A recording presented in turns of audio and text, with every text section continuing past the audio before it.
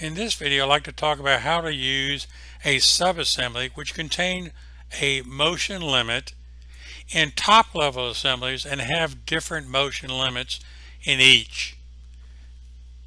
In my linear bearing subassembly, I have a block that can go from 0 to 500 millimeters. It happens to be minus, but there's still 500 millimeters, as you can see from the motion limits, the joint limits, 500. So we place this into two assemblies as a linked file.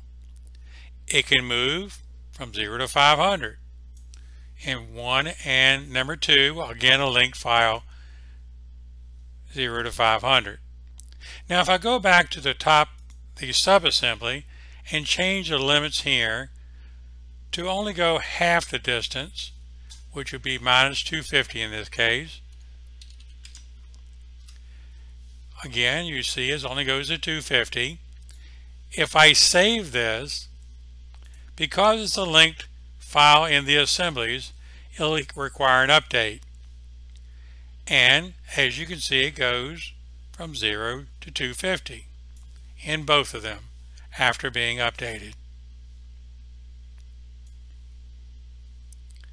The problem is, though, you cannot change one to be from 0 to 250 and one from 0 to 500.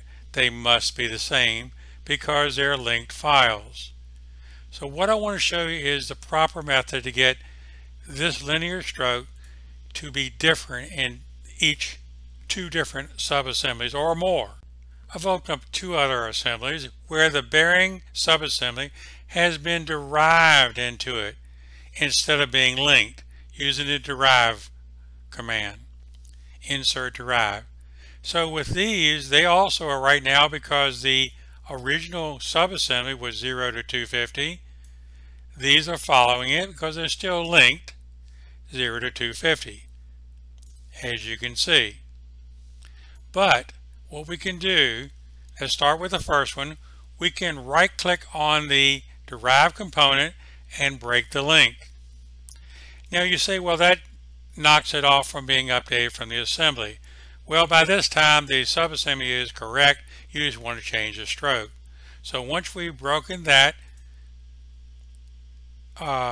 link, we're going to go to the limits and we're going to change this back to minus 500. 500, not 550. And say OK. And so you can see this one goes from 0 to 500. Let's go to the next assembly and again break the link. Let's make this one very unique. Let's go to from 500 to minus 250. So in the joints, we edit the joint limits. We put the top one at minus 500 and the next one to minus 250. And so you can see it goes this way to the center, while the other one goes from all the way down. So we have two assemblies where the same subassembly can be at different values for as far as the limits of the motion. Of course, it's not linked to the subassembly anymore, but it still gives you the option of making different motions in using the same subassembly. I hope this does help you make better Fusion 360 models.